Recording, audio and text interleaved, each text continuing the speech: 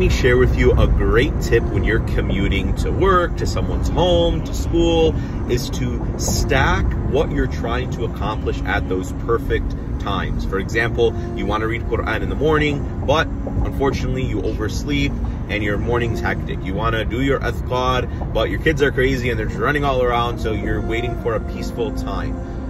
Understand, when you're commuting, there's a lot of time that you're able to do other things. So you could stack your adhkar or your reviewing of the Quran. If your kid's in the back, it's a bonus. You could do a phone call for a loved one, salawat. You could make dua, you could do dhikr. There's so many things that you can stack in between that time when you're commuting to your destination. Even when you're cooking, whatever you're doing, make time to stack deeds to fill that khair into the work that you are doing.